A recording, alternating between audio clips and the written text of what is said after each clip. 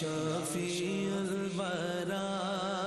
सलाम अलैका नबी अलहुदा सलाम। أعوذ بالله من الشيطان الرجيم.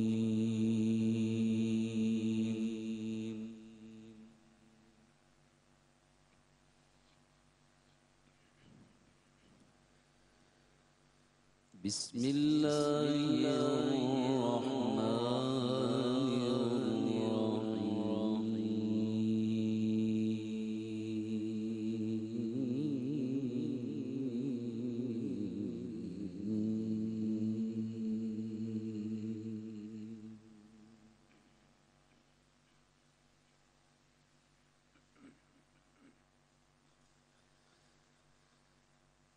الحمد لله الذي وهب لي على الكبر إسماعيل وإسحاق.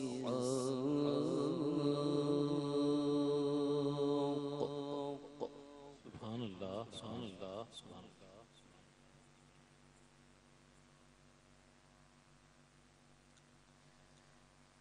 إن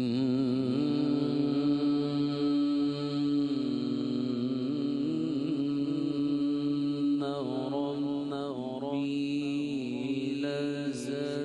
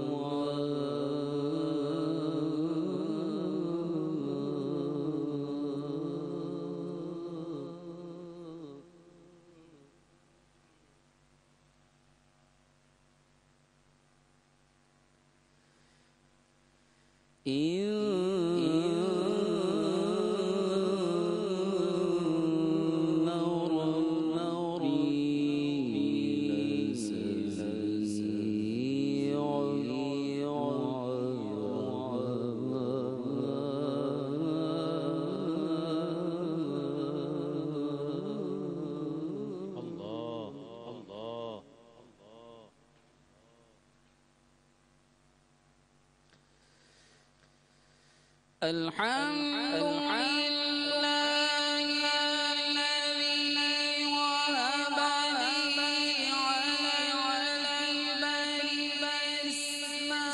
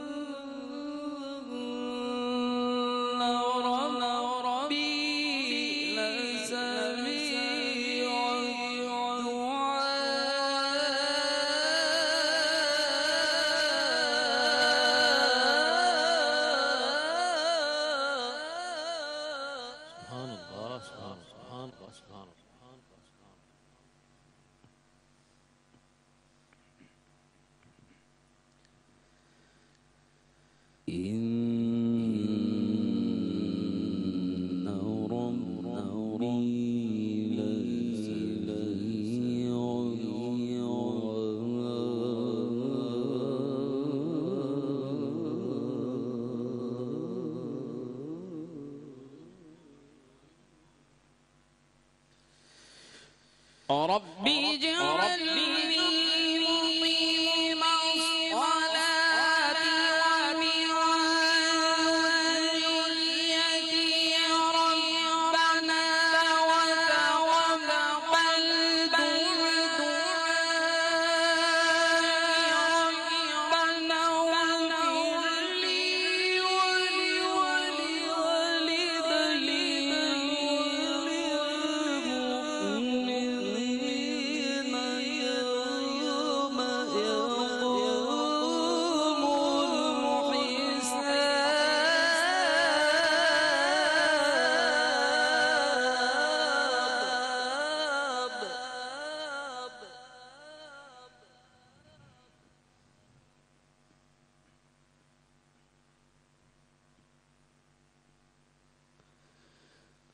رب اجعلني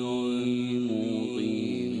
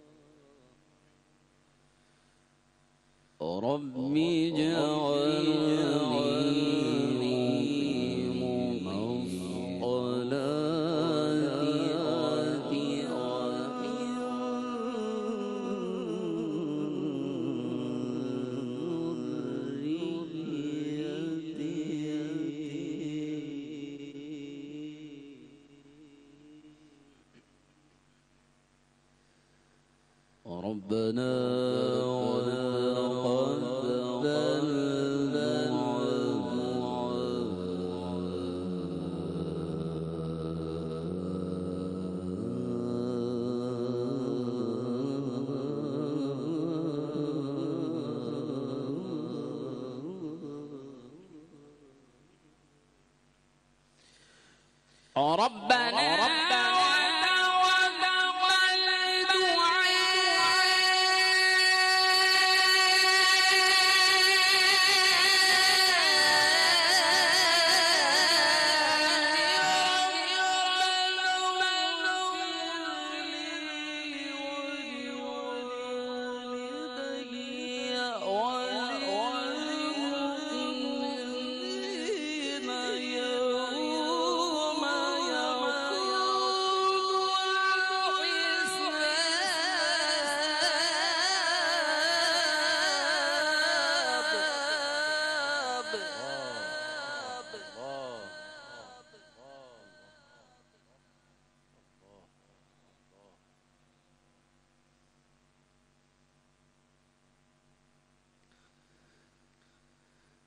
ربنا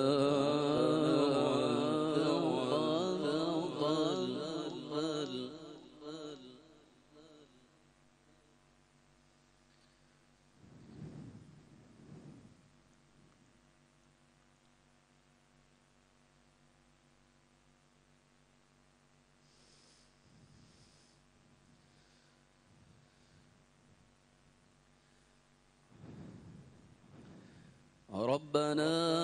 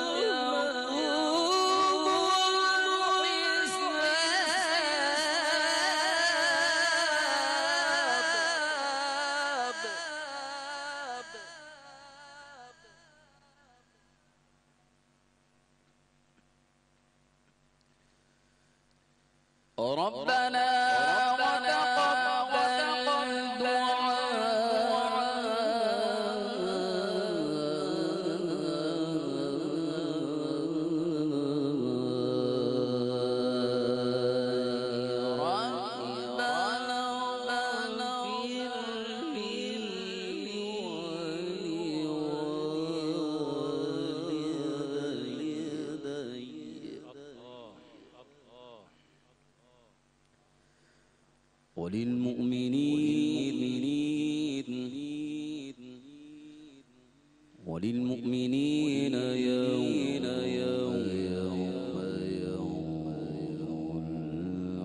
الحساب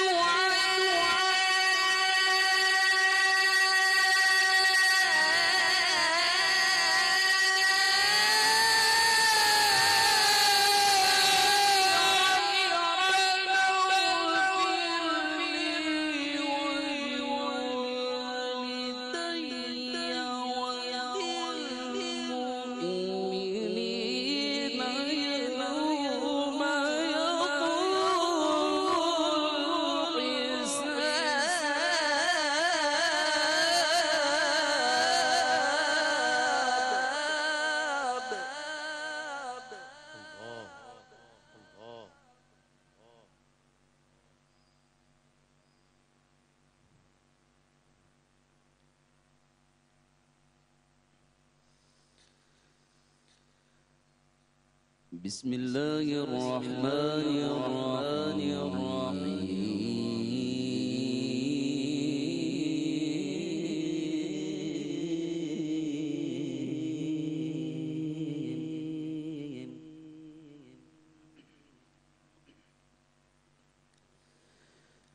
بسم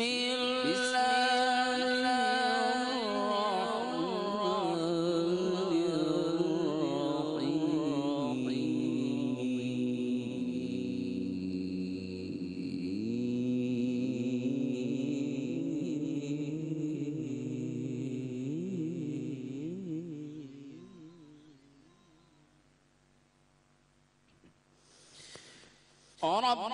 المشرقين ورب المغربين فبأي آلاء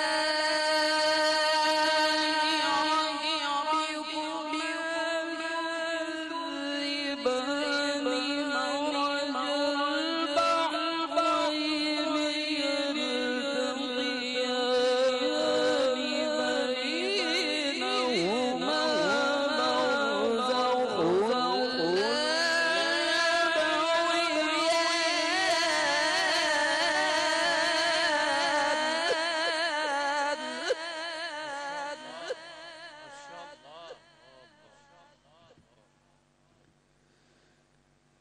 مرج البحرين يلتقيان بينهما مرج البحرين يلتقيان بينهما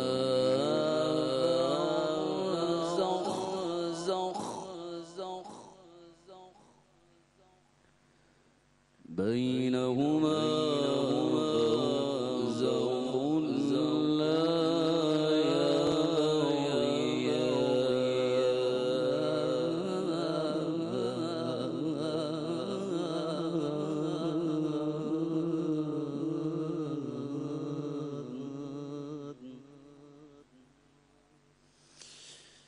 لا مرج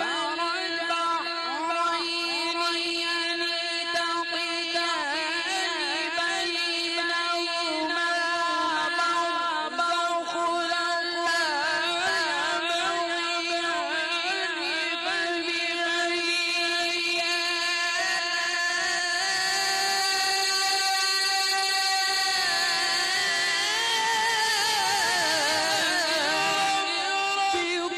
لا يبغيان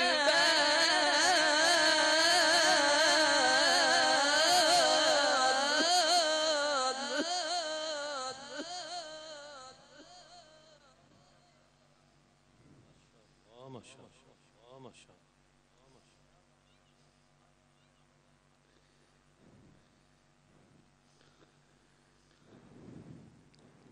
يخرج منهما اللؤلؤ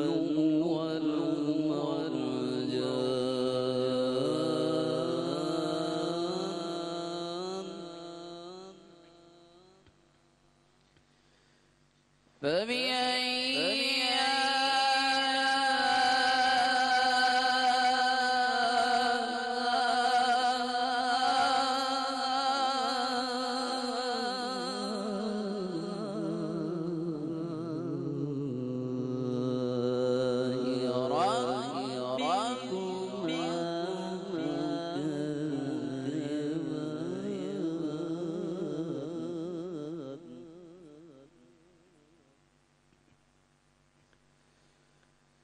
فبأي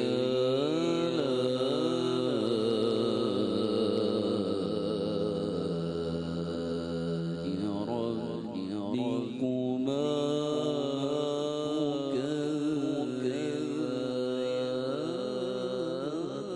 تكذبان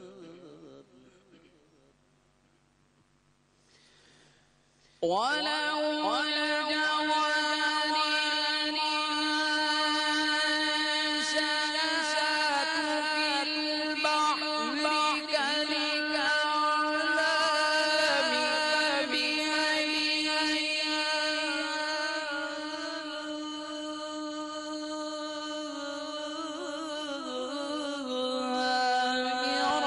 ربكما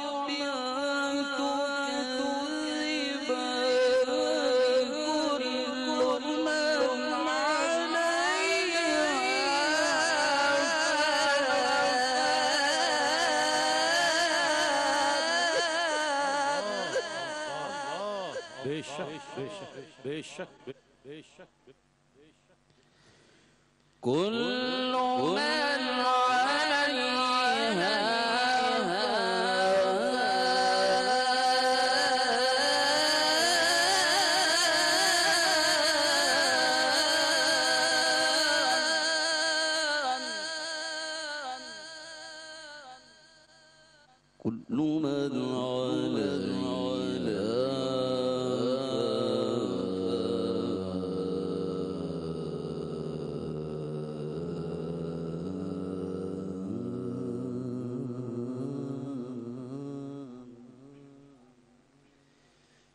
كل من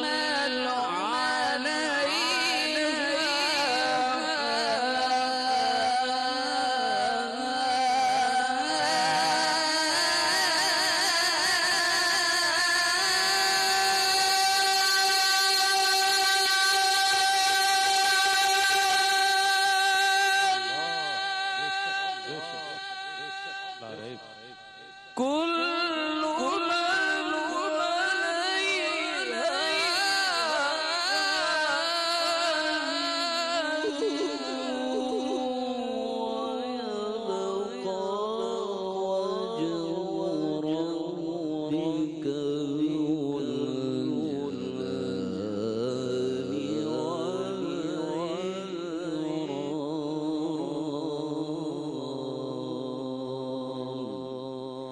صدق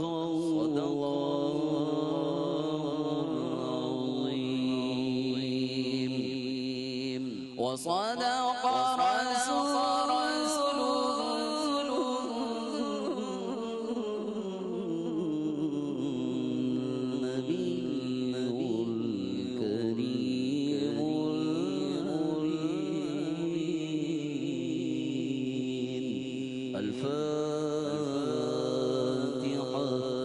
بسم الله الرحمن الرحيم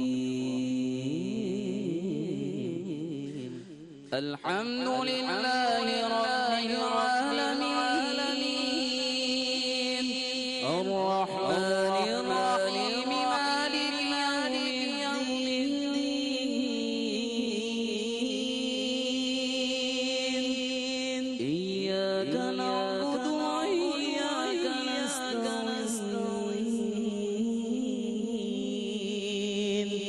اهدنا الصراط المستقيم صراط الذين أنعمت عليهم غير المغضوب عليهم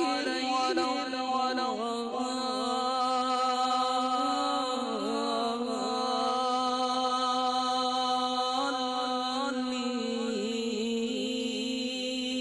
الضالين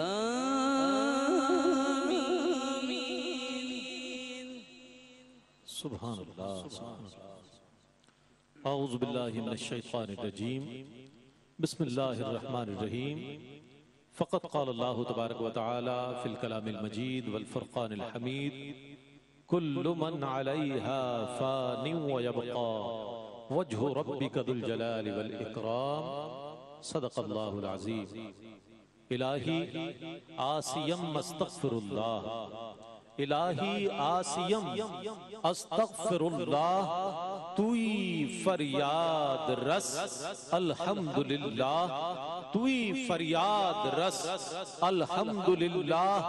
ندارم ہے چیزیں تو شعرا ندارم ہے چیزیں تو شعرا بجز لا تقنطو من رحمت اللہ تو غنی از ہر دو عالم من فقیر تو غنی مولا تو غنی از ہر دو عالم من فقیر روز محشر عذر ہائے من پذیر گر تمی بینی حسابم ناگزیر از نگاہ مصطفیٰ پنہا بگیر از نگاہ مصطفیٰ پنہا بگیر اللہم صلی علی سیدنا و مولانا محمد وعلا آل سیدنا و مولانا محمد وبارک وسلم صلاة و سلام علیکہ یا سیدی یا رسول اللہ وعلا آلکہ و اصحابکہ یا سیدی یا حبیب اللہ۔ ناظرین گرامی قدر السلام علیکم ورحمۃ اللہ وبرکاتہ، بلکہ ناظرین و ناظرات، حاضرین و حاضرات، السلام علیکم ورحمۃ اللہ وبرکاتہ۔ ARY QTV الحمدللہ پورا سال سرکار علیہ السلام کی شان اقدس میں محافل سجاتا ہے، ثنا خوانوں کو بلاتا ہے، سرکار کی نعتیں پڑھی جاتی ہیں اور پوری دنیا میں سرکار کی نعتیں سنی جاتی ہیں، لوگ اشکبار ہوتے ہیں، اور یہ اشکباری مجھے قوی امید ہے کہ بارگاہ رسالت میں ضرور پیش ہوتی ہوگی، اور بارگاہ رسالت میں ARY QTV کے ذریعے سجائی گئی ان محافل کا نذرانہ سرکار کی بارگاہ میں بصد خلوص و محبت و ادب پیش کیا جاتا ہوگا، اور مجھے اس بات کی بھی امید ہے کہ یہی محافل انشاءاللہ ہمارے لیے باعث نجات و مغفرت ثابت ہوں گی۔ آج کی یہ محفل بیعت الحاج ذوالفقار علی حسینی مرحوم رحمت اللہ تعالی علیہ سجائی گئی ہے۔ ہماری محافل کا خاصہ یہ ہے کہ جب محافل سجائی جاتی ہے تو اس کو ہدیتاً تحفتاً سرکار علیہ السلام کی بارگاہ میں پیش کیا جاتا ہے، انبیاء علیہ السلام کی ارواح کی بارگاہ میں پیش کیا جاتا ہے، صحابہ کرام رضوان اللہ تعالی علیہم اجمعین کی بارگاہ میں پیش کیا جاتا ہے، اہل بیت اطہار علیہم السلام کی بارگاہ میں اس کا ثواب پیش کیا جاتا ہے، تمام اولیاء امت کی بارگاہ میں پیش کیا جاتا ہے، تمام مرحومین کی ارواح کو اس کا ثواب پیش کیا جاتا ہے۔ تو کیا ہی اچھی بات ہے کہ آج کی یہ محفل ان تمام مرحومین اور بطور خاص حضرت سیدنا عثمان غنی رضی اللہ تعالی عنہ جن کا یوم شہادت 18 ذی الحج کو گزرا ہے، اور اس کا ثواب حضرت عبداللہ شاہ غازی بابا رحمت اللہ تعالی علیہ کی بارگاہ میں، اور اس کا ثواب بطور خاص الحاج ذوالفقار علی حسینی رحمت اللہ تعالی علیہ کی روح مقدسہ کو پیش کیا جائے۔ آج کی اس محفل کا انعقاد اور اس کا مقصد، اس کی غرض و غایت یہی ہے کہ ہمارے ARY QTV کے چیئرمین حاجی عبدالرؤوف صاحب جو کہ انشاءاللہ اس محفل کی صدارت فرمائیں گے، الحاج ذوالفقار علی حسینی سے بے حد محبت فرماتے تھے، بڑی شفقت فرمائی آپ نے مرحوم کے ساتھ، اور اس محبت کا انداز یہ ہے کہ جس دن انتقال ہوا حاجی صاحب یہاں تشریف فرما تھے اور ان سب کی دلجوئی فرما رہے تھے۔ ہمارے اسلام بھائی ذوالفقار بھائی کے بڑے بھائی ہوں، چاہے کمال بھائی ہوں یا کامران ہوں یا عدنان ہوں، تمام کی دلجوئی کر رہے تھے اور تمام کو صبر کی تلقین کر رہے تھے۔ اللہ تعالیٰ اس گھرانے کو صبر جمیل عطا فرمائے، اور ہمارے انتہائی سرپرست مشفق و مہربان محافل نعت کے انعقاد میں ایک ایسی شخصیت کہ جو ہمیشہ اپنی محبتوں کا اور اپنے خلوص اور اپنے تعاون کا ثبوت دیتی ہے، جناب سہیل شمس صاحب کو میں دل کی گہرائیوں سے مبارکباد بھی پیش کروں گا اور دعا کروں گا کہ اللہ تعالیٰ سہیل شمس صاحب کو اللہ تعالیٰ دنیا اور آخرت کی نعمتیں اور دارین کی خوشیاں نصیب فرمائے۔ دنیا کو، اس عارضی دنیا کو خیرباد کہہ گئے، اور یہ کہہ گئے کہ جب تک رہو دنیا میں آقا علیہ السلام پر ہدیات درود و سلام پڑھتے رہو، جب تک اس دنیا میں رہو سرکار کی نعتیں پڑھتے رہو۔ خدا کی قسم اگر تمہاری زندگی کا تھوڑا عرصہ اگر اس دنیا میں گزر گیا اور سرکار کی غلامی میں گزر گیا تو انشاءاللہ رہتی دنیا تک تمہارا چرچا ہوتا رہے گا، رہتی دنیا تک لوگ تمہیں یاد کرتے رہیں گے، رہتی دنیا تک سرکار کے غلاموں کی فہرست میں تمہارا نام شمار کیا جائے گا۔ اللہ اکبر کبیرہ۔ میں ہمارے بلال قادری صاحب جو کہ ہمارے ARY QTV کے سینئر پروڈیوسر ہیں، ایگزیکٹو سینئر پروڈیوسر ہیں، انہیں بھی اس حوالے سے خراج تحسین پیش کرتا ہوں کہ ماشاءاللہ ان کی بھی بڑی کوششیں کاوشیں رہتی ہیں۔ میں اگلے ثنا خواں جو کہ حمد رب جلیل پیش کریں گے، میں بتاتا چلوں کہ آج کی اس محفل مقدسہ کی صدارت حاجی عبد الرؤوف صاحب چیئرمین ARY QTV انشاءاللہ فرمائیں گے، اور مہمان خصوصی جناب سہیل شمس صاحب ہیں۔ ان کے علاوہ خصوصی خطاب لاہور سے تشریف لائے ہوئے ہمارے انتہائی جید عالم دین اور خطیب اہل سنت حضرت علامہ مولانا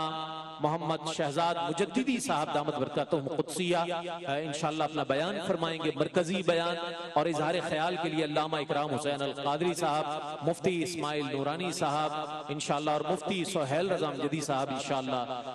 اپنے اظہار خیال کے ساتھ اس محفل میں تشریف لائیں گے۔ ان کے علاوہ عالم اسلام کے ممتاز و معروف ثنا خواں حضرات قاری وحی ظفر قاسمی صاحب، الحاج صدیق اسماعیل صاحب، جناب سید صبیح الدین صبی رحمانی صاحب،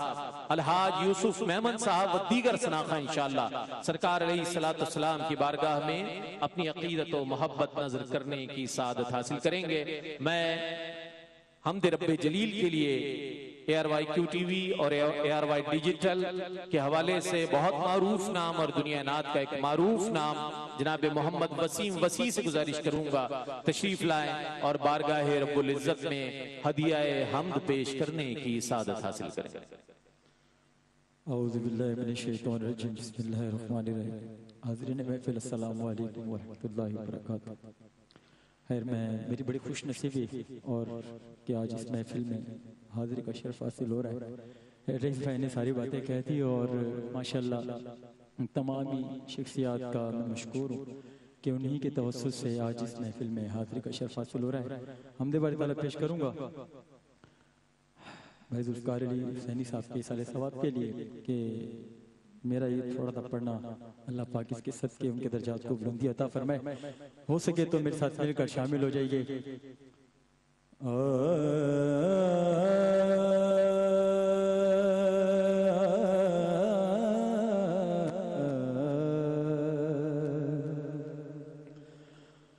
حسب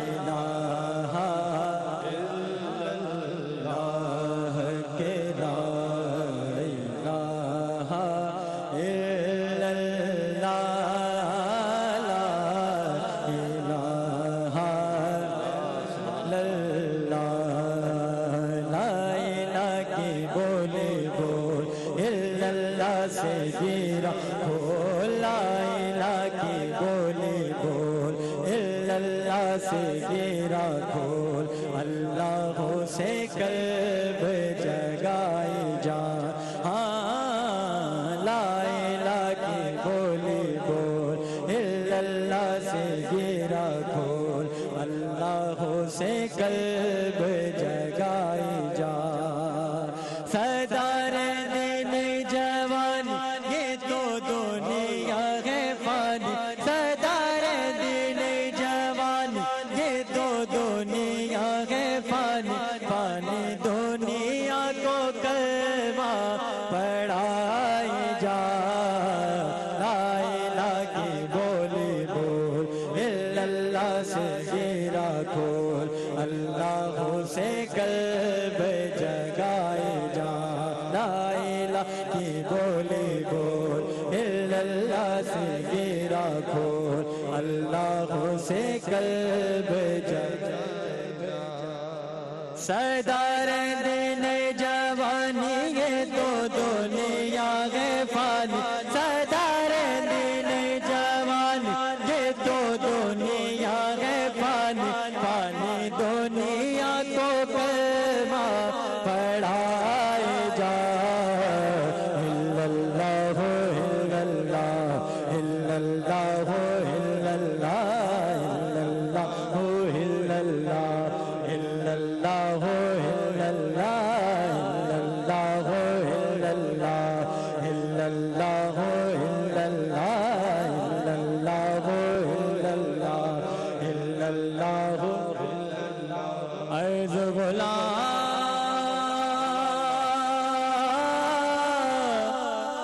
فقیر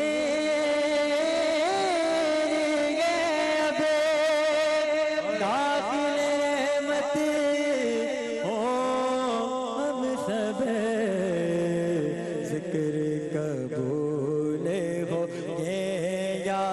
رب لا الہ الا اللہ اکیلا الہ الا اللہ لا الہ الا اللہ اکیلا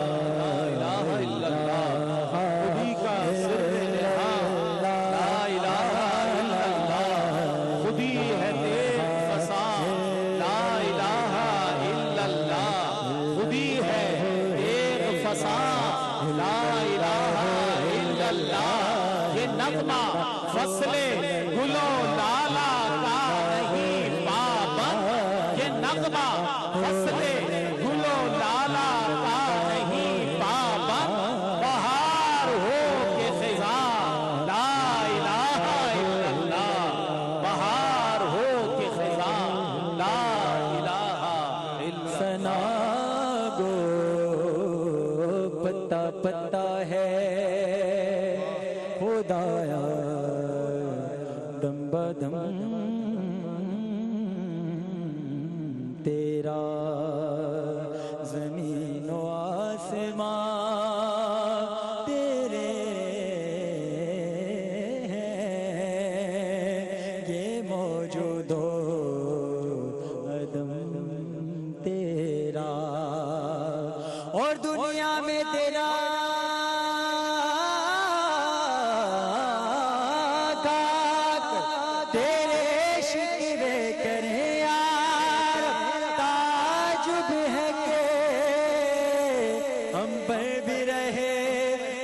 کروں تیرا اور تو کریم ہی جو ٹھہرا تو کرم کا کیا ٹھکانا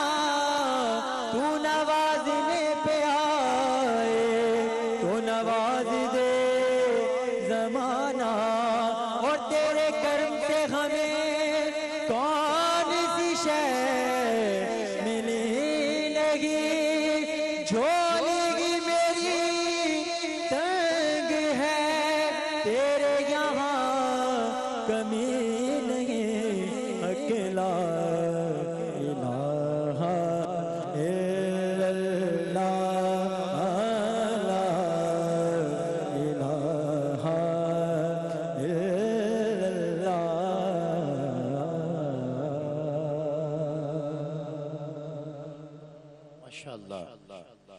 بسم اللہ الرحمن الرحیم اللہم صلی علی سیدنا و مولانا محمد وعلا آلہ و اصحابہ وبارک وسلم وصلو علیہ. اللہ کی سرتاب قدم شان ہے یہ، انسان نہیں انسان وہ انسان ہے یہ. قرآن تو ایمان بتاتا ہے انہیں، ایمان یہ کہتا ہے میری جان ہے یہ، ایمان یہ کہتا ہے میری جان ہے یہ. اللہ رب العزت کا فضل دیکھیں، اس کی عطاؤں اور مہربانیوں پر اس کے بندوں کا شکر ادا کرنا دیکھیں، اس کے بندوں کی شکر گزاری دیکھیں کہ آج اتنا بڑا ایک خلا ہمارے درمیان موجود ہے جو کبھی پر بھی نہیں ہو سکتا، کیونکہ دنیا نعت میں، اس کی تاریخ میں نہ ذوالفقار علی حسینی جیسی آواز پہلے تھی اور نہ بعد میں ہو سکے گی. آج اس عظیم الشان محفل نعت بیاد الحاج ذوالفقار علی حسینی. اور یاد رکھیے گا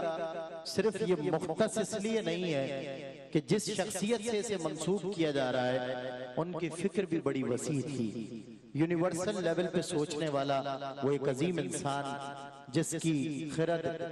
اتنی آزاد تھی کہ جس کے لئے اقبال نے کہا تھا خرد کو غلامی سے آزاد کر، جوانوں کو پیروں کا استاد کر. ذوالفقار علی حسینی ایک وسیع الفکر انسان تھے، اسی لیے آج اس محفل کو یہ چاہا گیا. جس طرح میرے ہم منصب میرے ساتھی نقیب ARY QTV کے اینکر بھائی محمد رئیس احمد صاحب، انشاءاللہ ہم دونوں اس محفل کے اختتام تک یا کے بعد دیگرے ثنا خانوں کو، علماء کرام کو دعوت دیتے رہیں گے. ہمارا دعوت دینا محفل کے آغاز سے اختتام تک یہ ذمہ داری ہو، وہ ذمہ داری ہو. یہاں موجود ہمارا ٹیکنیکل عملہ ہو، ہماری پروڈکشن ٹیم ہو، ہمارے ڈائریکشن سائٹ کے لوگ ہوں، جتنے بھی لوگ ہیں یہ سب آج خراج تحسین پیش کر رہے ہیں الحاج محمد ذوالفقار علی حسینی صاحب رحمت اللہ تعالیٰ علیہ کو، اور انہی کی فکر کا وسیع پیمانہ ملحوظ رہے. تو یہ محفل اللہ اور اس کے رسول صلی اللہ علیہ وسلم کو سب سے پہلے ڈیڈیکیشن ہے، اور اس کے بعد صحابہ کرام اہل بیت اطہار اولیاء ملت صالحین امت، ان سبھی کو آج اس محفل میں یاد کیا جائے گا، انہیں خراج تحسین پیش کیا جائے گا. اور بولتا چلوں کہ کسی فرد واحد کی ہی تمام تر یہ ڈیڈیکیشن نہیں ہے، بلکہ پورے اہل کراچی کی جانب سے، اہل پاکستان کی جانب سے، عالم اسلام کی جانب سے، دنیا کے ہر مسلمان کی جانب سے الحمدللہ اس محفل کو پیش کیا جا رہا ہے. سبھی کی نظر کی جاتی ہے یہ محفل، پوری ملت اسلامیہ کی نظر، کہ ایک عظیم الشان ثنا خان جس کی آواز سے افریقہ سے لے کر امریکہ تک آج محبت کی صدا بلند ہو رہی ہے. دنیا کے کونے کونے میں جہاں مسلمان کے دل میں کلمہ توحید دھڑکتا سنائی دیتا ہے، وہیں آج ذوالفقار علی حسینی سے آپ کو اظہار عقیدت، اظہار محبت، یہ اظہار غم بھی اظہار عقیدت میں بدل چکا ہے. کیونکہ ذوالفقار علی حسینی نے اپنا مسکراتا ہوا ایسا رویہ اور خندہ پیشانی کا ایک ایسا اخلاقی مظاہرہ پیش کیا کہ آج دنیا انہیں یاد کر کے روتی بعد میں ہے، مسکراتی پہلے. کہ دنیا سے ایک جیو تو ایسے جیو زندگی رش کرے، مرو تو لوگ کہیں کون مر گیا یارو. ایک ایسا شخص بچھڑا کچھ صدا سے کہ رت ہی بدل گئی. ایک شخص سارے شہر کو ویران کر گیا، ایک شخص سارے ملک کو ویران کر گیا، ایک شخص سارے جگ ہی کو ویران کر گیا. حاضرین محفل اور ناظرین کرام، میں مبارکباد پیش کرتا ہوں چیئرمین ARY حاجی عبدالرؤوف صاحب کو اس محفل کے انعقاد پر، ہمارے سینئر ایگزیکٹو پروڈیوسر بھائی محمد عامر فیاضی صاحب کو، منتظمین حاضہ اور اہل خانہ، خاص طور پہ ان کے بڑے بھائی جناب اسلام بھائی کو، کمال میاں کو، جناب عدنان علی حسینی، کامران علی حسینی، ذوالفقار بھائی کی اہلیہ، ذوالفقار بھائی کے تمام اہل خانہ کو مبارکباد پیش کرتا ہوں. جس استقامت کے ساتھ، جس مستقل مزاجی کے ساتھ آپ ان کی بارگاہ میں اس سال کے نغمے سجا رہے ہیں، مجالس سج رہی ہیں. پورے کراچی میں یہ تحریک، بلکہ پورے پاکستان ہی میں نہیں پوری دنیا میں الحمدللہ چل پڑی ہے کہ ہم محفل سجائیں گے، ذوالفقار بھائی کی یاد میں سجائیں گے. تو اللہ رب العزت نے یہ شرف ARY QTV کو بھی عطا کیا، کیونکہ جب ذوالفقار علی علی حسینی نے اس ادارے میں قدم اپنا رکھا ہے تو اس کے بعد پہلے ہی اللہ نے جتنی صلاحیتوں اور عزتوں سے نوازا تھا، لیکن اس کے بعد جو ان کی شہرتوں میں چار چاند لگے وہ دنیا سے مخفی نہیں ہے۔ آج یہ ادارہ ان کی جو خوبصورت آواز، شہد سے بھی میٹھی آواز تھی، اسے ہر لہجہ، ہر مقام، ہر اپنے مذہبی تہوار پر یاد رکھے گا۔ اور جب آپ ARY سوئچ کریں گے تو کیو ٹی وی پر ذوالفقار علی حسینی کی خوبصورت میٹھی دلوں کو چھوتی، دلوں میں گھر کرتی ہوئی آواز آپ کو سنائی دے گی۔ آج جتنے ثناءخواں یہاں موجود ہیں، وہ جونیئر ہوں، سینئر ہوں، نوجوان ہوں، بزرگ ہوں، علماء کرام ہوں، سب ان سے اپنی دلی عقیدت کا مظاہرہ کرنے کے لیے، اور ہم دونوں نقیب بھی ہوں، ہم سب آج ذوالفقار بھائی کی محبت میں یہاں جمع ہیں۔ انشاءاللہ یہ محفل رات گئے تک جاری رہے گی۔ جو حضرات پیچھے ہیں ان سے میں التماس کرتا ہوں آپ آگے تشریف لے آئیں، اور جو لوگ آ رہے ہیں انہیں پیچھے تاکہ جگہ ملے بیٹھنے کی، آپ لوگ آگے بڑھتے چلے جائیں۔ اور یہ محبت ہی ہے جس میں والہانہ عقیدت آپ کے عمل سے دکھائی دے۔ میں ثنا خان رسول کو شہنشاہ زمن مولانا حسن کے ان اشعار پہ دعوت دے رہا ہوں۔ فکر اسفل ہے میری، مرتبہ اعلیٰ تیرا، وصف کیا خاک لکھے، خاک کا پتلا تیرا، طور پر ہی نہیں موقوف اجالا تیرا، کون سے گھر میں نہیں جلوہ زیبا تیرا، اور انگلیاں کانوں میں دے دے کے سنا کرتے ہیں، خلوت دل میں عجب شور ہے پر پا تیرا، ساتھ پردوں میں نظر اور نظر میں عالم، کچھ سمجھ میں نہیں آتا یہ معمہ تیرا، تو اب جماتا ہے حسن اس کی گلی میں بستر، اب جماتا ہے حسن اس کی گلی میں بستر، خوب روحوں کا جو محبوب ہے پیارا تیرا، خوب روحوں کا جو محبوب ہے پیارا تیرا۔ ذوالفقار بھائی سے محبت رکھنے والے ایک خوب روح، خوشگلو اور خوبصورت ثنا خان فرزند پاکستان ماشاءاللہ نذرانہ عقیدت حضور کی بارگاہ میں پیش کرنے کی سعادت حاصل کر رہے ہیں بھائی محمد خاور نقشبندی۔ جلوہ خانہ میرے حضور کا ہے دل ٹھکانہ، دل ٹھکانہ، ہر زمانے کی آپ رحمت ہے، ہر زمانے کی آپ رحمت ہے، ہر زمانے کی آپ رحمت ہے، ہر زمانہ زمانہ ہر زمانہ میرے حضور کا ہے دل ٹھکانہ۔ اعوذ باللہ من الشیطان الرجیم، بسم اللہ الرحمن الرحیم، الحمدللہ رب العالمین۔ ہم آج سب بھائی ذوالفقار علی حسینی کے فاتحہ چہلم کے لیے انعقاد کی گئی محفل میں جمع ہے۔ اللہ پاک ہم سب کا آنا قبول فرمائے۔ بس ایک بات کہہ کے میں بھائی کی پڑھی ہوئی نعتوں میں سے منتخب اشعار پیش کروں گا کہ جس طریقے سے بھائی روانہ ہوئے، میرا دل یہ، بلکہ ہر نعت خواں کا، ہر عاشق کا یہ دل کہتا ہے، چاہتا ہے کہ حضور مجھے بھی ایسے بلا لے، موت پر میری شہیدوں کو بھی رشک آئے گا، اپنے قدموں سے لپٹ کر مجھے مر جانے دو۔ دعا فرمائے اللہ پاک ان کے درجات بلند فرمائے۔ بھائی عامر فیاضی کی کوشش کاوش کو اللہ پاک قبول فرمائے، کیو ٹی وی کی اس کوشش کو قبول فرمائے، سہیل شمس صاحب اور جو بھی اس کار خیر میں شامل ہوئے، اللہ پاک سب کی کوشش کو قبول فرمائے۔ صلی اللہ علیہ یا رسول اللہ وسلم علیہ یا حبیب اللہ۔ پڑھے نا مل صلی اللہ علیہ یا رسول اللہ وسلم علیہ یا حبیب اللہ تو شاہ تو جان جانا تو شاہ تو جان جانا ہے چہرہ ملک تاب تیرا نہ بن سکی ہے نہ بن سکے گا نہ بن سکی ہے نہ بن سکے گا مثال تیری جواب چہرہ کو بھی انہی کی ہے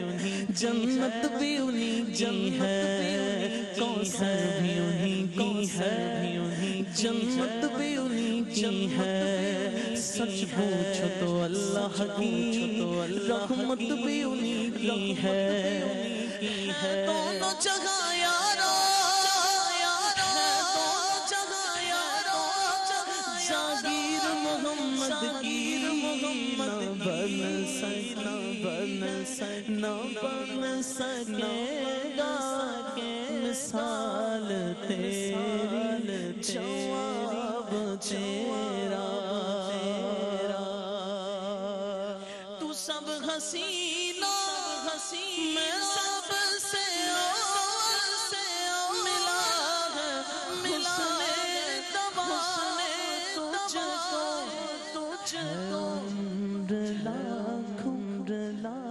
برس کی دیری مگر ہے تازہ شازہ تیرا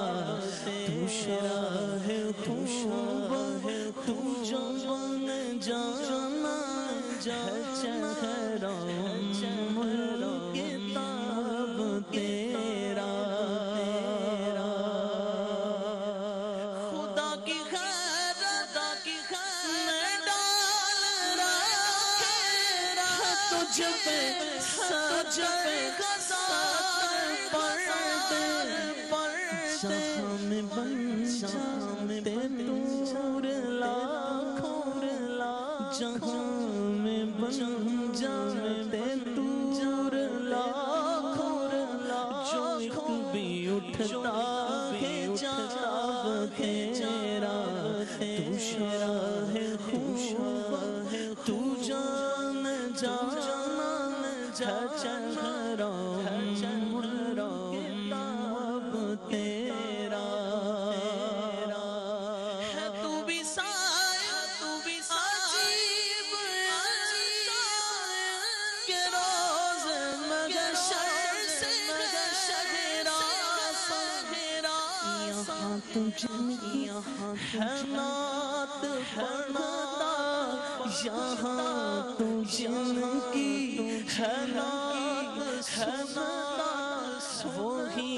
رکھیں گے حجاب تیرا تو شاہ تو جان جانا چہرہ ملک تیرا قربان میں ان کی بخشش کے مقصد بھی زبان پر آیا نہیں بن مانگے دیا اور اتنا دیا بن مانگے دیا اور اتنا دیا دامن میں ہمارے سمایا دامن میں ہمارے سمایا قربان میں ان کی بخشش کے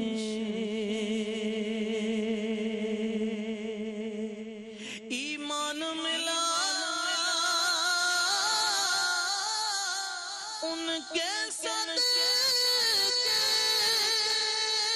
قرآن ملا، ان کے صدقے رحمان ملا، ان کے صدقے رحمان ملا، ان کے صدقے وہ کیا ہے جو ہم نے پایا نہیں، وہ کیا ہے جو ہم نے پایا نہیں، قربان ان کی بخشش کے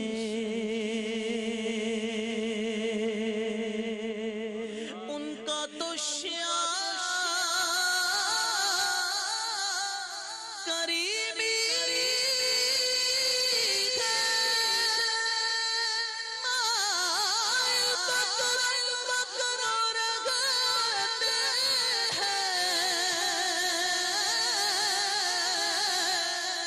ان کا تو کریمی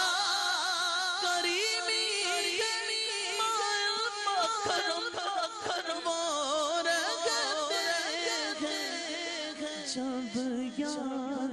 کیا اے صلی اللہ، جب یاد کیا اے صلی اللہ، وہ آ ہی گئے تڑپایا نہیں، بن مانگے دیا اور اتنا دیا، کہے نا بن مانگے دیا اور اتنا دیا اور اتنا دیا اور اتنا دیا، دامن میں ہمارے سمایا نہیں، قربان ان کی بخشش کے خورشید قیامت کی تابش، مانا کہ قیامت ہی ہوگی، خورشید قیامت کی تابش، مانا کہ قیامت ہی ہوگی، ہم ان کے ہیں گھبرائیں کیوں، ہم ان کے ہیں گھبرائیں کیوں، ہم ان کے ہیں گھبرائیں کیوں، کیا ہم پہ نبی کا سایہ نہیں، کیا ہم پہ نبی کا سایہ نہیں، بن مانگے دیا اور اتنا دیا، دامن میں ہمارے سمایا نہیں، قربان ان کی بخشش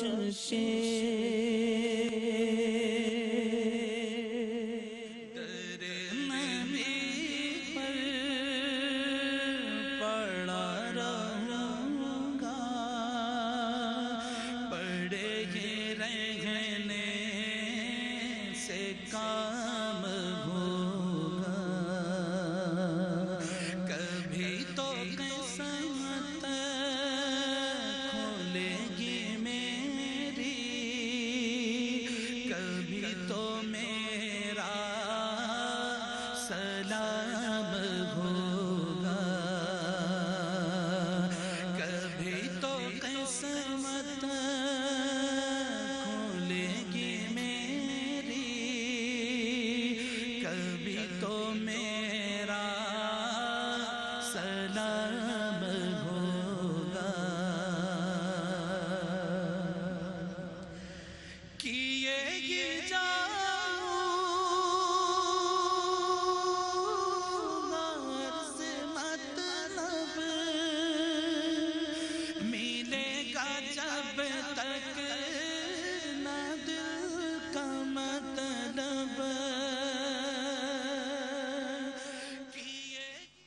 محفل نعت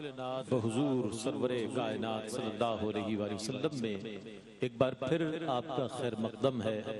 اور میرے ساتھی نقیب محفل ARY QTV کے باصلاحیت اینکر جناب سلمان گل یہ اپنی محبتوں کا ثبوت دے رہے تھے کہ آج ہم سب مل کر سرکار کی بارگاہ میں لب کشائی کر رہے ہیں، اور اس کا ایصال ثواب الحاظ ذوالفقار علی حسینی کی روح کو پیش کرنے کی کوشش کر رہے ہیں۔ اللہ تعالیٰ مرحوم کے درجات کو بہت بلند فرمائے۔ بڑی خوبصورت انداز میں خاور نقشبندی اپنی عقیدتیں، اپنی محبتیں سرکار کی بارگاہ میں نظر کر رہے تھے کہ لب پہ جب ان کا نام آتا ہے، لب پہ جب ان کا نام آتا ہے، لب پہ جب ان کا نام آتا ہے، آسمان سے سلام آتا ہے۔ لب پہ جب ان کا نام آتا ہے، آسمان سے سلام آتا ہے، اور نام نامی رسول اکرم کا، نام نامی رسول اکرم کا، بھائی نام نامی رسول اکرم کا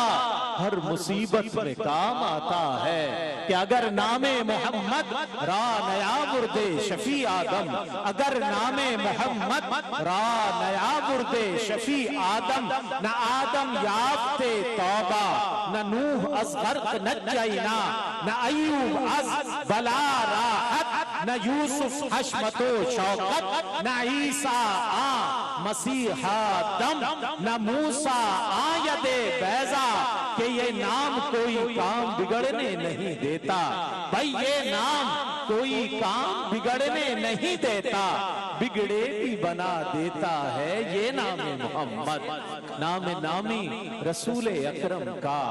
ہر مصیبت میں کام آتا ہے۔ اشعار تو بہت ہیں لیکن سناخاں بھی بہت ہیں، اور مقررین ماشاءاللہ تعداد میں بہت ہے، نقبہ بھی ماشاءاللہ دو ہیں، اور اس اعتبار سے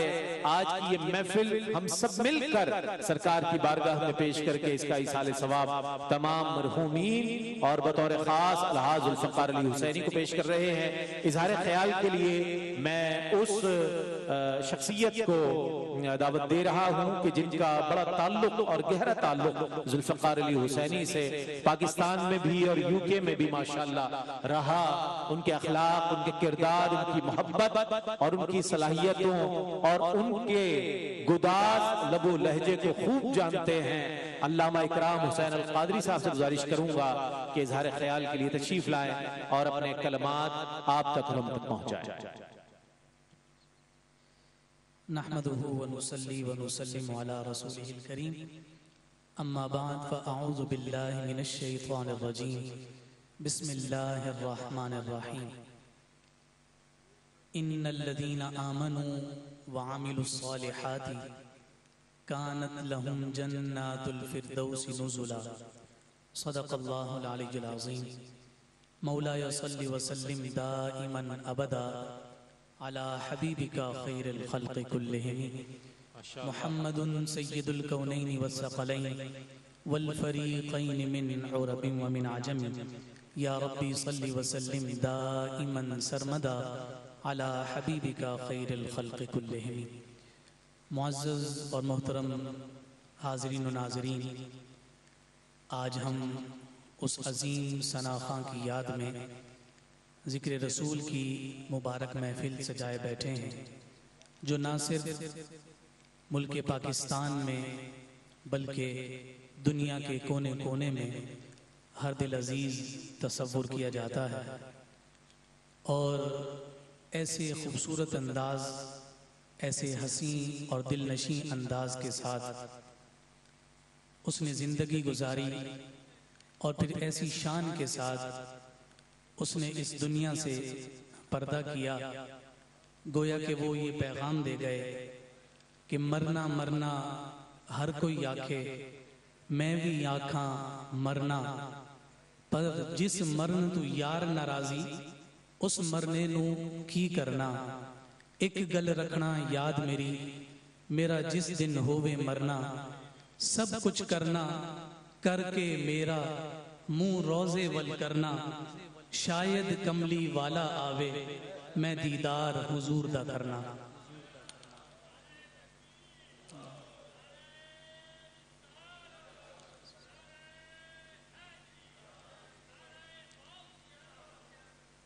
ان کے ایام علالت، ان کے وصال کی خبر، ان کی تجہیز و تکفین، ان کا جنازہ اور ان کی تدفین کے جملہ مراحل میں ان کی کیفیت ایسی ہی لگتی تھی کہ وہ گویا کہ زبان حال سے یہی کہہ رہے ہوں کہ بس اب اور انتظار نہ کرو، مجھے سرکار کے دیدار کے لیے قبر میں اتار دو۔ اور پھر اعلیٰ حضرت کی زبان میں ہمیں یہ بھی نظر آیا کہ پھر زبان حال سے انہوں نے فرشتوں سے بھی اسی بات کا تقاضا کیا ہوگا کہ قبر میں سرکار آئیں تو میں قدموں میں گروں، گر فرشتے بھی اٹھائیں تو میں ان سے یوں کہوں، اب تو پائے ناز سے میں اے فرشتوں کیوں اٹھوں، مر کے پہنچا ہوں یہاں اس دل ربا کے واسطے۔ سبحان اللہ، نعرہ تکبیر، نعرہ رسالت، نعرہ رسالت۔ اور قرآن مجید فرقان حمید نے بھی ایسی خوبصورت موت کا ذکر کیا ہے کہ جس کے بارے میں سورہ کہف کے آخر میں اللہ رب العزت نے ارشاد فرمایا، ان الذین آمنوا وعملوا الصالحات کانت لہم جنات الفردوس نزلا، کہ جو ایمان لائے اور انہوں نے اعمال صالحہ کیے، فرمایا کہ ان کی مہمانی کے لیے فردوس کے باغات ہیں۔ اور وہ فردوس کے باغات اللہ رب العزت ہمارے بھائی ذوالفقار حسینی کا مقدر اور نصیب فرمائے۔ میں ایک روایت آپ کے سامنے ذکر کرنا چاہتا ہوں جو متفق علیہ حدیث ہے، یعنی امام بخاری، امام مسلم نے اسے نقل کیا ہے، اور ساتھ ساتھ ابن ماجہ اور امام نسائی نے اپنی سنن میں اس حدیث مبارکہ کو ذکر کیا۔ اور روایت کرنے والے حضرت انس بن مالک رضی اللہ تعالیٰ عنہ ہیں، فرماتے ہیں کہ مروا بجنازۃ فَأَثْنَوْا عَلَيْهَا خَيْرًا، کہ ہمارے پاس سے ایک جنازہ گزرا اور اس جنازے کو دیکھ کر ہم نے اس کے بارے میں اچھے کلمات کہے، فقال النبی صلی اللہ علیہ وسلم وجبت، تو ہمارے اس عمل کو دیکھ کر حضور نے فرمایا کہ واجب ہو گئی۔ فرماتے ہیں کہ ثم مروا بأخرى فَأَثْنَوْا عَلَيْهَا شَرًّا، پھر چند ہی لمحات کے بعد ایک اور جنازہ گزرا تو ہم نے اس کے بارے میں کچھ قبیح الفاظ کہے، یعنی اس کی برائی کو بیان کیا۔ فقال النبی صلی اللہ علیہ وسلم وجبت، تو حضور علیہ السلام نے فرمایا کہ واجب ہو گئی۔ کہتے ہیں کہ فقال عمر بن الخطاب رضی اللہ تعالی عنہما، جب حضور نے 2 دفعہ وجبت فرمایا تو حضرت عمر بن خطاب رضی اللہ تعالی عنہ نے عرض کی، ما وجبت یا رسول اللہ، کیا واجب ہو گئی؟ تو حضور علیہ السلام نے فرمایا، ھذا اثنیتم علیہ خیرا فوجبت لہ الجنہ وھذا اثنیتم علیہ شرا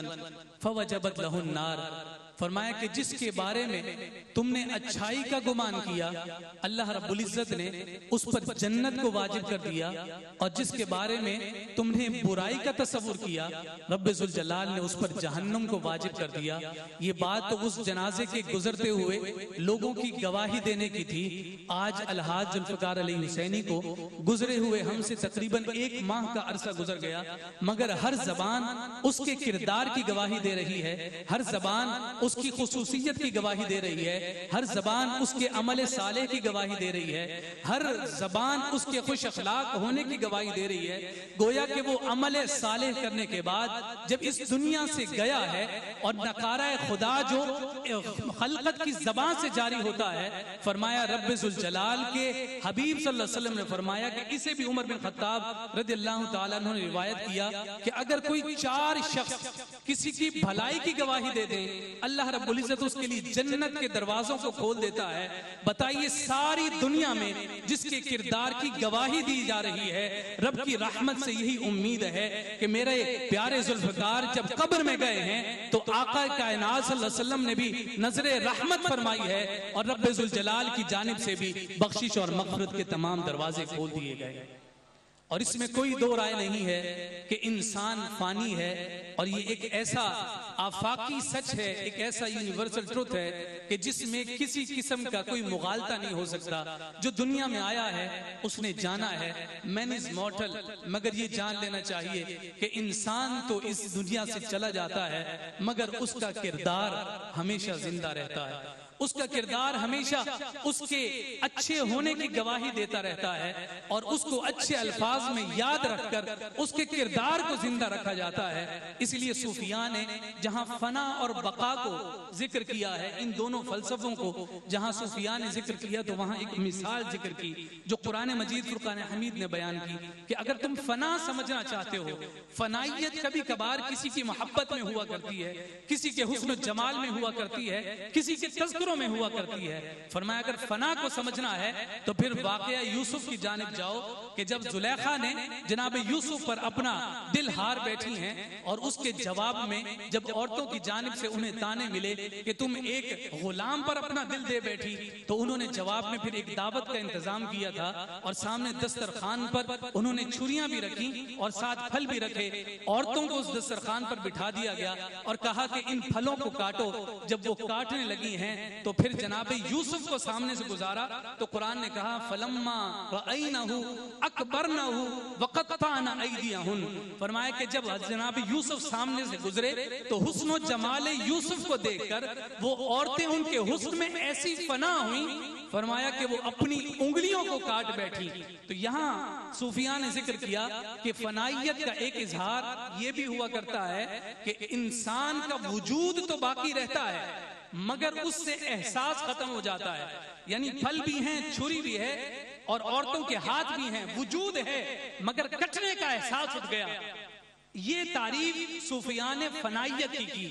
اب اگر اس کا معکوس دیکھا جائے، اس کا عکس دیکھا جائے اور اس کا اپوزٹ دیکھا جائے، تو اگر بقا کو تصور میں لایا جائے تو فرمایا کہ انسان کا وجود تو ختم ہو جاتا ہے مگر اس کا احساس ہمیشہ باقی رہتا ہے، اور وہ احساس اچھے تذکرے کے ساتھ جاری رہتا ہے، اس کا احساس اچھے خصائل کو اور اچھے قصیدے بیان کرنے سے جاری رہتا ہے، اور جب تک زندگی میں اس کے چاہنے والے، اس کو ماننے والے اور اس سے فیض یاب ہونے والے اسے یاد کرتے رہتے ہیں، رب ذوالجلال اس کے درجات میں مزید بلندیاں عطا کرتا رہتا ہے۔ تو یہ خوبصورت محفل کا سجنا اور اس کے لیے ARY QTV کو اپنا پلیٹ فارم دینا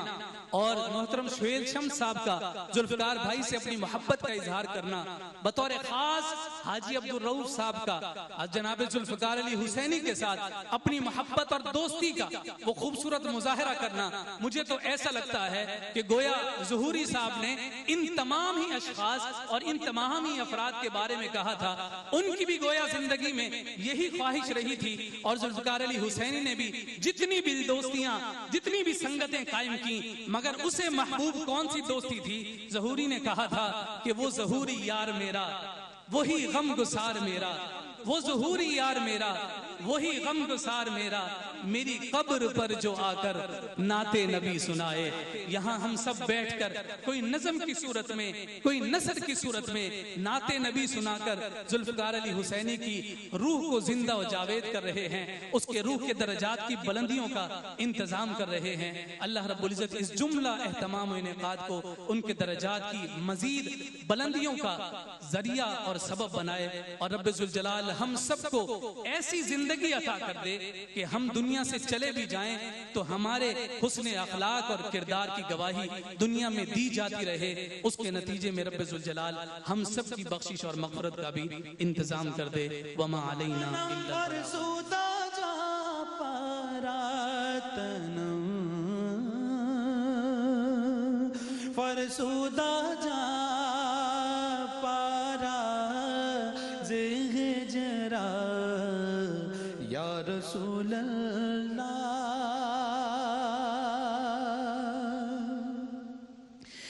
تانا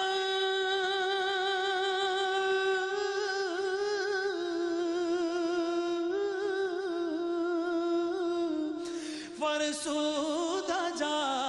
پارا زہجرا یا رسول اللہ، دلم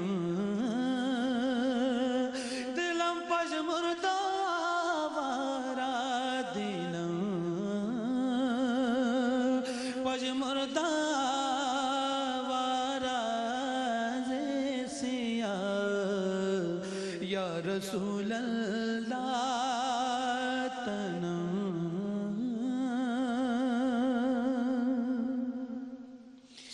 سبحان اللہ. جگر راہ وفا میں نقش ایسے چھوڑ آیا ہوں, جگر راہ وفا میں نقش ایسے چھوڑ آیا ہوں کہ دنیا یاد کرتی ہے وہ یادیں چھوڑ آیا ہوں, وہ نعتیں چھوڑ آیا ہوں, وہ باتیں چھوڑ آیا ہوں. کہاں سے لائیں گے اب ہم ایسی آواز, کہاں سے لائیں گے اب ہم ایسا انداز. کتنے ابدال, کتنے غوث قلندر, کتنے. جس دن ذوالفقار بھائی کا انتقال ہوا تو صبح کے وقت جب ہم ان کے گھر پر تھے, یکے بعد دیگرے لوگ آ رہے تھے. ظاہر ہے پرسا لوگوں کو کرنے کی عادت نہیں تھی, ان کی نم آنکھیں یہ بتا رہی تھی گویا ان کا کوئی اپنا چلا گیا. دیکھیں جب کہا جاتا ہے انسان کو بڑا ہونے کے لیے, مرتبہ پانے کے لیے, کسی بڑے فلسفی نے کہا تھا کہ اسے مرنا پڑتا ہے انسان کو. جب وہ مرتا ہے نا تو اس کی لوگ قدر کرتے ہیں. لیکن ذوالفقار علی حسینی ملت اسلامیہ کا ایک ایسا عظیم ستارہ تھا کہ جس کی جیتے جی بھی لوگوں نے قدر کی ہے, اور اس کے جانے کے بعد بھی اس کی قدر کم نہیں ہوئی. اور دنیا بھر سے عاشقوں کی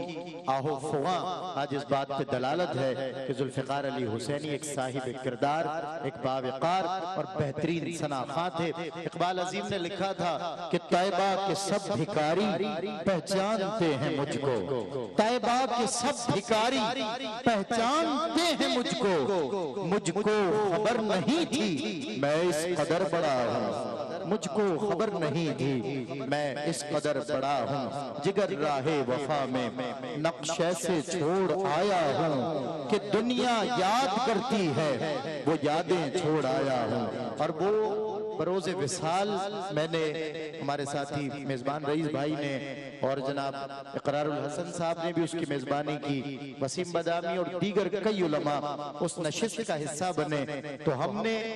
ہم آواز ہو کر خالد محمود نقشبندی کا ایک مقطع دہرایا تھا, جس پر میں ذوالفقار بھائی کے چھوٹے بھائی, اور آپ ان کے چہرے میں بھی ان کی شبیہ دیکھیں گے, اور جب یہ پڑھیں گے تو آپ کو لگے گا ذوالفقار علی حسینی کا بھائی پڑھ رہا ہے. لیکن آپ یقین کریں ذوالفقار علی حسینی تو ہم دوسرا نہیں لا سکتے, وہ آواز نہیں لا سکتے, وہ انداز نہیں لا سکتے, لیکن وہ جھلک ان کے خون سے عیاں ہو سکتی ہے. میں نے اور ہمارے رئیس بھائی نے, ہم نے ہم آواز ہو کر اسی نشست میں کہا تھا کہ صلائے نعت نبی. ذوالفقار بھائی عمر بھر محفلوں میں کہتے رہے, صلائے نعت نبی پائے گا جس دن خالد, وہ کرم دیکھنا تم دیکھنے والا ہوگا, وہ کرم دیکھنا تم دیکھنے والا ہوگا. محمد عدنان علی حسینی بارگاہ رسالت مآب میں نذرانہ عشق و محبت اور اپنے بھائی سے والہانہ عقیدت کا مظاہرہ کر رہے ہیں, سماعت کیجئے. اعوذ باللہ من الشیطان الرجیم, بسم اللہ الرحمن الرحیم. السلام علیکم ورحمۃ اللہ وبرکاتہ. انتہائی ممنون و مشکور ہوں ARY QTV کا, حاجی صاحب سہیل شمس صاحب کا, جنہوں نے اس روح پرور محفل کا انعقاد کیا. دعا فرمائے اللہ تعالیٰ ہمارے پیارے بھائی کے درجات میں بلندی نصیب فرمائے, آپ کا آنا اور ہمارا پڑھنا اپنی بارگاہ میں قبول فرمائے. صلی اللہ علیہ یا رسول اللہ وسلم علیک یا حبیب اللہ.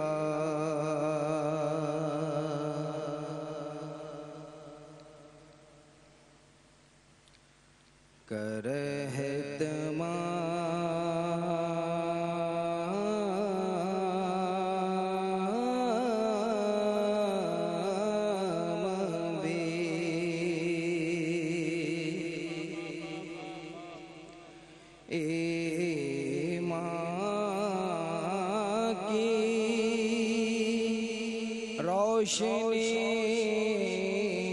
کے لیے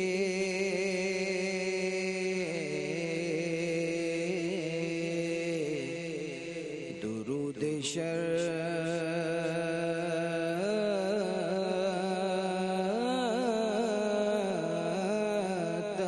ہے, ذکر محمد کے لیے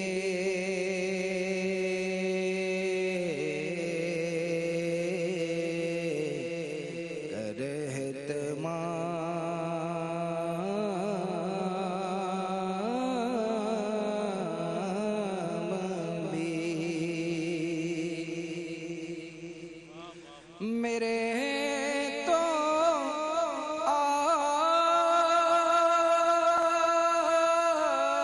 ہی سب کچھ ہے رحمت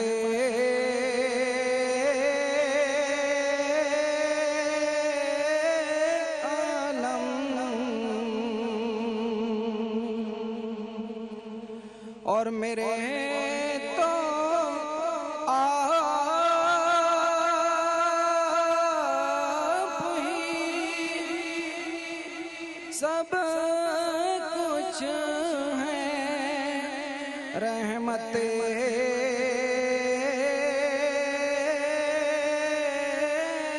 عالم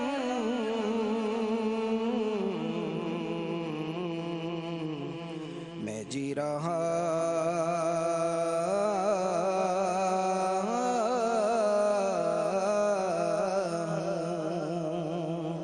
زمانے میں اب ہی کے لیے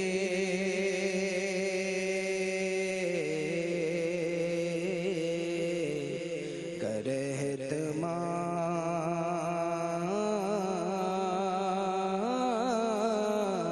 اہتمام بھی تمہارے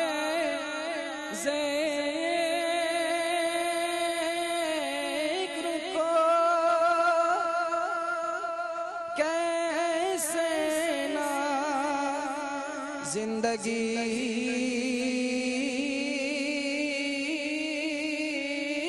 سمجھوں تمہارے ذکر کو کیسے نہ زندگی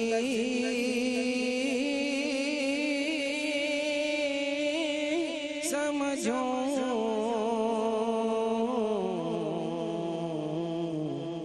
یہی تو ایک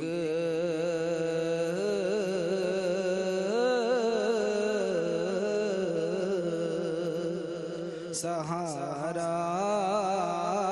ہے زندگی کے لیے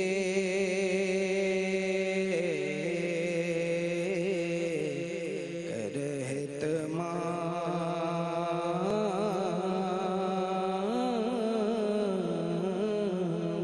بھی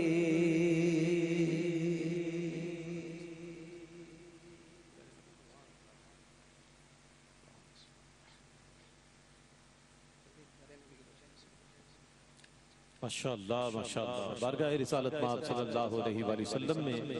اپنی عقیدتیں اور محبتیں ذوالفقار علی حسینی مرحوم رحمت اللہ علیہ کے چھوٹے بھائی عدنان علی حسینی پیش کرنے کی سعادت حاصل کر رہے تھے اور یہ پورا گھرانہ سرکار تاجدار مدینہ کے جلوے جن کے دل میں سمائے ہوئے ہیں تاجدار مدینہ کے جلوے